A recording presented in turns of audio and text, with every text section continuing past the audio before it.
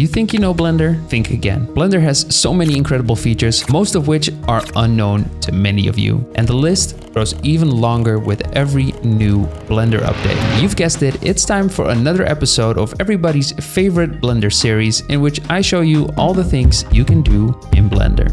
Episode 4.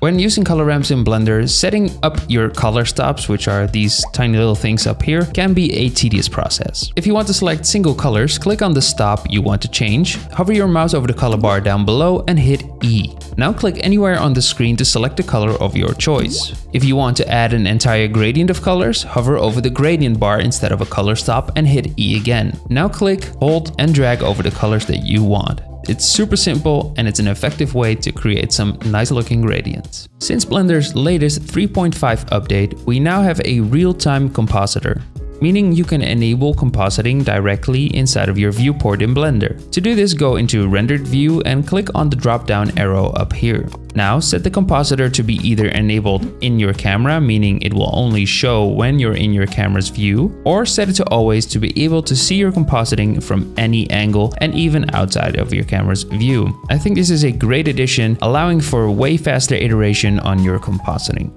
A quick and handy modeling tip when using Vertex Select, which you can select by clicking up here or by pressing 1 on your keyboard in edit mode, is to select the vertex and hit V. This rips the vertex apart, allowing you to move it freely without attachment to your mesh. Alternatively, you can also press Alt-V to enable Rip Fill, which will also rip the vertex loose, but instead leaves no hole behind. Turntable animations are a staple in presenting your models to companies and clients. So here's a very simple way to set this up in a procedural manner using geometry nodes. Add a plane and add a geometry node system to it. Remove the group input node, effectively removing the plane, and add a mesh line node to it. Set the count to 1 to create one single vertex. Add an instance on points node to instance our turntable object, and add an object info node, which allows us to choose an object to instance. Add a scene time node. Plug that into a combine XYZ and use the Z output to only rotate our object on the Z axis based on the time passed in our project. The final step is to align our object with our floor. So add a bounding box node to find the outer edges of your mesh, a separate XYZ node to isolate only the Z values which we need to move it up, a math multiply node set to -1 to invert our Z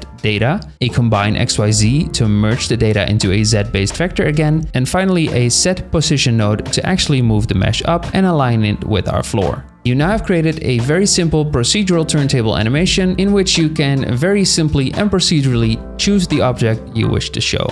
Having trouble remembering all those shortcuts that I keep on using in my tutorials and videos? Well, CG Boost has a free, easy to use cheat sheet containing all of Blender's shortcuts. You can download it through the link in the description. It's 26 pages long and contains a nicely categorized overview, so it's easy to find whichever shortcut you might need for your project. It's a very convenient cheat sheet which will save you a lot of time because shortcuts will help you speed up your workflow. I've gotten quite a few comments asking how my viewport renders in such a painterly fashion and isn't all pixelated like most of yours are. Well, the answer is actually very simple. In Cycles, go to the Render Properties tab and enable the denoise option for the viewport, and voila, those nasty sample pixels are gone, which to me is super important because I just hate to see those pixels. So turn it on, makes your life a little bit better, I promise. If you want to learn Blender, you have to spend time putting what you learn into practice. If you want help learning Blender effectively, I recommend checking out Blender Academy. Blender Academy has created a perfect course for beginners, which is designed to help you learn the most, the fastest. Besides hours worth of clear and beginner-friendly course content, their instructors reach out and discuss your goals with you. Blender Academy's instructors are available to answer all your questions. So if you get stuck, you have an easy way to get unstuck. So how serious are you about learning Blender? If you are truly serious about Blender becoming your job, then Blender Academy can provide you with the knowledge and guidance to get you there. Make sure to check out Blender Academy through the link in the video description and use code Kaizen to get 20% off on your first month. Oh, and if you're not ready for a course just yet, at the very least, make sure to check out their YouTube channel, where their instructor Alex will teach you the basics of Blender in one of their high-quality YouTube videos. Composition is key in getting high quality renders and good storytelling in your artworks. To help you with this, Blender has composition guides. Select your camera, go to the object data properties, open up the viewport display tab, and finally the composition guides tab. Now you can choose whichever composition guide type works for you. I usually use thirds or the golden ratio. Another cool 3.5 feature is the newly added support for VDM brushes in sculpting. VDM, or Vector Displacement Map brushes, are a very easy way to sculpt in complete mesh objects on your sculpts. You can create your own VDM brushes, but you can find them online as well. Blender has provided a demo file showcasing how easy it is to use them. So here I have this basic human head mesh on which I can just simply add features with one click and just select different types of VDM brushes, click, drag, and just draw them on anywhere on my sculpts. Super cool stuff, and this is definitely the dawn for a new era of sculpting in Blender. Sometimes you want a wireframe render with a solid view and your nice lighting.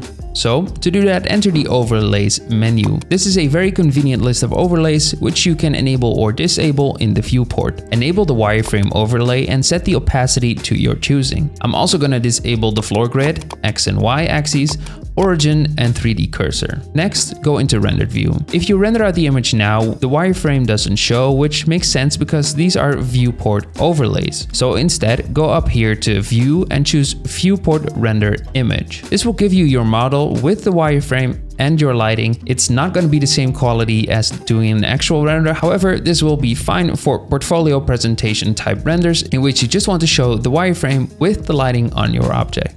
Do you have two similar objects which you want to look identical, or so to say have shared object data? Just select both of them and hit Ctrl L and choose Link Object Data. Now if you change one mesh, the other also changes. This is similar to copying an object with Alt+D, but you can use this to replace an object in your scene with an already existing object in the exact same position, as well as doing this after the fact instead of having to think about this beforehand. When moving an object with G, the transform tool, you can lock it to an axis using the respective keyboard input X, Y, or Z. Alternatively, and in my opinion more easily, you can also click and hold the middle mouse button on your mouse and just move your mouse in a certain axis direction to move the object along that respective axis. Another one of those quick little things that might save you a second here and there, but in the span of multiple years will save you hours.